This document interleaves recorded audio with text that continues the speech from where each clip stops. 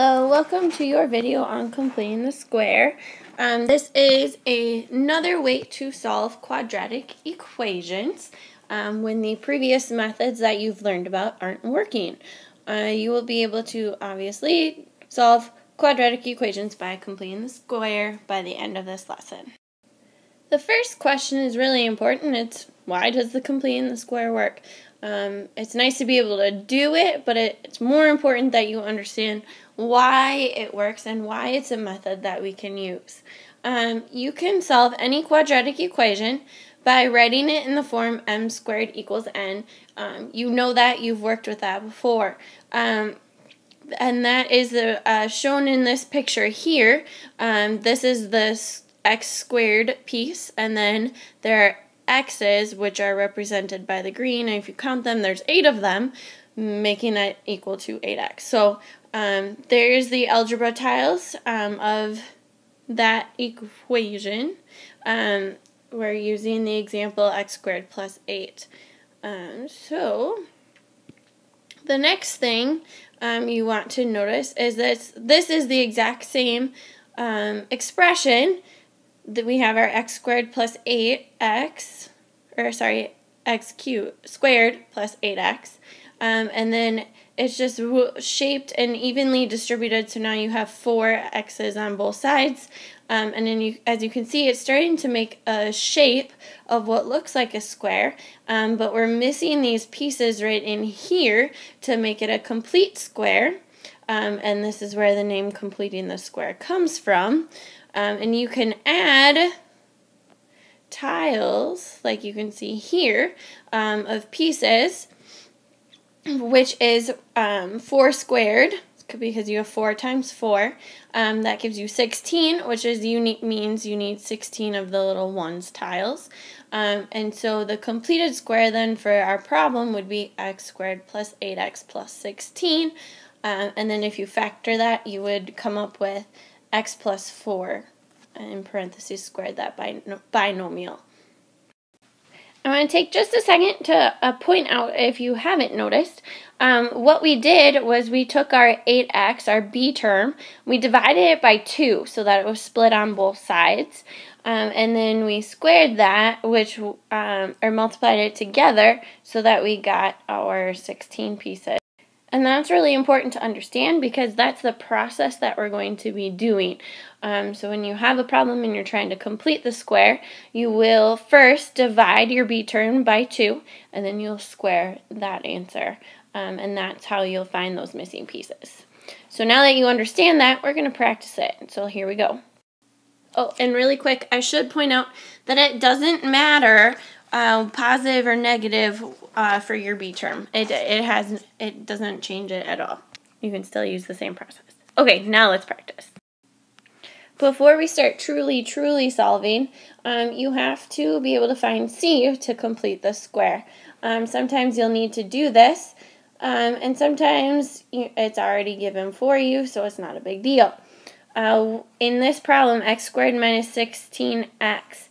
Just like I talked about in the reason why this works and finding that those 1 cubes, that's essentially what you're doing with this c term, is finding those 1 cubes. And so how you do that is you take the b term, in this case that's negative 16, you're going to divide that by 2, and that will give you an answer of negative 8, and then you will square that.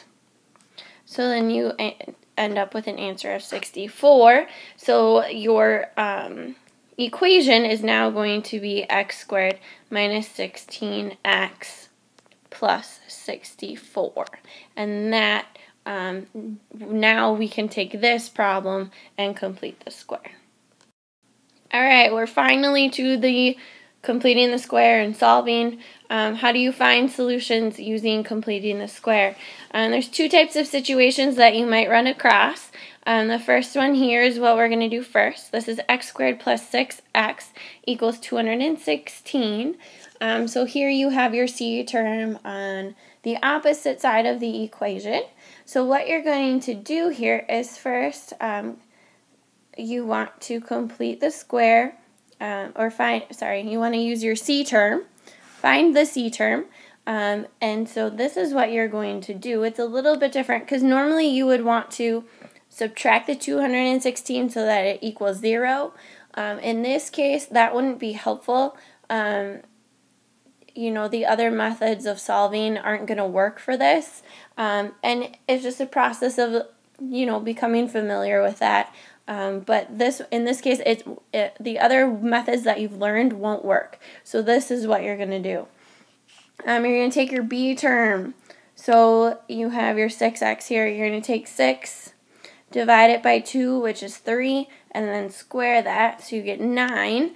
You're going to take that answer and put that into your equation. So now we have 6x squared plus 6x plus 9 equals 216. And what you do on one side, you must do to the other. So you're going to add 9 on the other side as well. And now we can simplify this a little bit more. You notice the left side of your equation, you can factor. And that's the end goal, is you want to be able to factor it. And I know that 3 times 3 is 9, 3 plus 3 is 6. So that's what I have for an answer there. Then the right side, you're just going to add those together, and you get 225. So now you're going to take your x plus 3, which is your binomial. That's going to equal positive or negative 15. And how did I get that? Well, that's easy to say. Another way to write this would be x plus 3 squared. And if I square root, just like I know that I can square root 225, I'm undoing that. So I'm going to get positive or negative 15 on the left. And this actually just cancels, just so you just have one term left. So x plus 3. Now that I have that, I can split this up and say x plus 3 equals positive 15, or x plus 3 equals negative 15. And now I just evaluate. So x can either be 12 or x can be negative 18, and those are your two solutions. Alright, the other example problem I have for you is x squared minus 14x plus 16 equals 0. So here you have 0, your equation equal to 0, which you've seen before and are used to. But this one, you can't do any of the other methods with, and so that's why we're going to complete the square. So the first thing we need to do is move it, actually. So we're going to take away the 16 on both sides. So we can have x squared minus 14x equals negative 16. Now we can do the completing the square strategy. And so we're going to take that b term, so negative 14, divided by 2, that's negative 7 squared, is 49. So I'm going to add 49 on both sides. I'm just going to kind of move this out of the way. Hopefully it doesn't mess you up. So x squared minus 14x plus 49 equals negative 16. And then don't forget you have to do the same on both sides. So you have to add 49 as well. You can factor this and you'll get x plus 7 squared. Oops, sorry, x minus 7 squared, and that equals 33.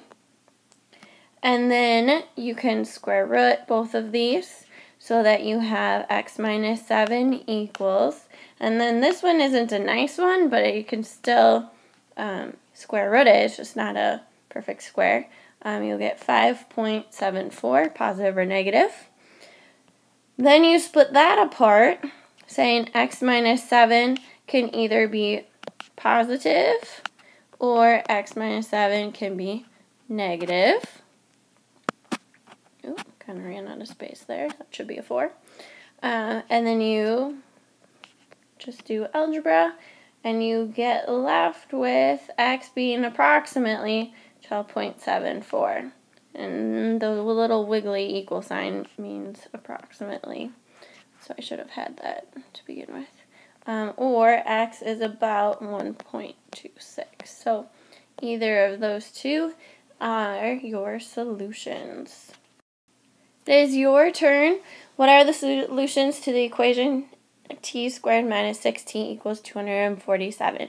Make sure you show all of your work and keep it on your notes page. And then I will have you put your answer on the Google form, so don't forget to do that. Very important. So Google form your answers to your solution. This is the end of your video. Thank you so much for watching. Have an excellent day.